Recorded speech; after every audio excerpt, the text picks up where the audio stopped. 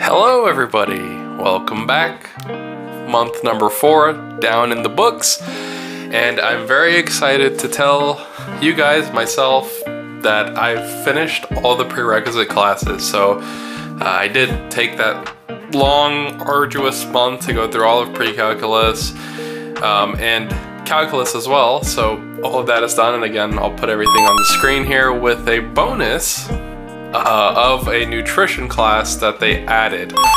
So they did change Straighterline and WGU. They did change their enrollment agreements, the pathway. So as of right now, they took away a couple classes, which is a little annoying because I did some classes for no reason now because they're no longer required.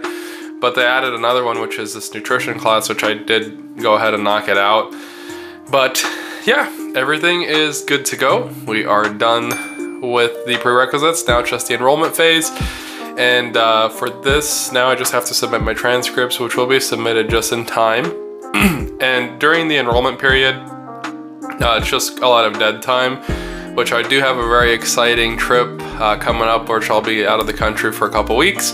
So that's really exciting, and it's perfect timing because that lines up with everything being done, since I can't really do any more classes and I have to wait to be enrolled and get in and everything.